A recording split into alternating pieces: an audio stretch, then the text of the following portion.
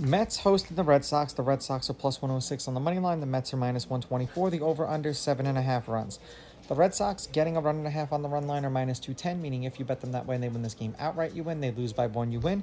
And the Mets laying a 1.5 on the run line are plus 172, meaning if you bet them that way, they have to win by 2 runs or more.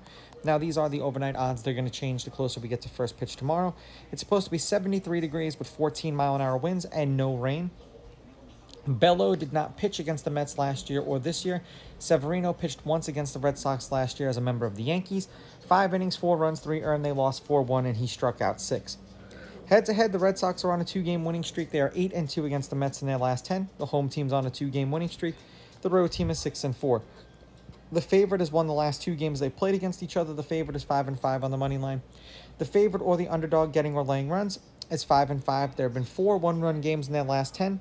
The under is 6-3-1, but the over 7.5 runs is 6-4. The Red Sox are 4-1 in Bello's last 5 starts. 6 innings pitched, 4 hits, 2 earned runs, 5.6 strikeouts, 2.8 walks, 0.4 home runs, 93.2 pitches per game, and 15.9 pitches per inning. For the Mets, they're 2-3 in Severino's last 5 starts. The over's hit in his last 2.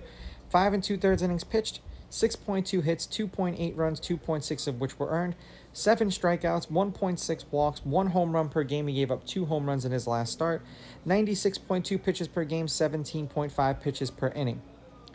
The Red Sox are 3-7 in their last 10, 1-3 in their last 4. 2 runs, 12 runs, 3 runs, 5 runs. Shutout and a loss, 7 runs and a win, 1 run and a loss, 1 run and a loss. For the Mets, they're 7-3 in their last 10. They're on a 4-game winning streak. 5 runs, 6 runs, 8 runs, 2 runs. 3 runs and a win, 5 runs and a win, 5 runs and a win, 2 runs and a win. Granted, their last series was against the White Sox, but you play who's on your schedule. So,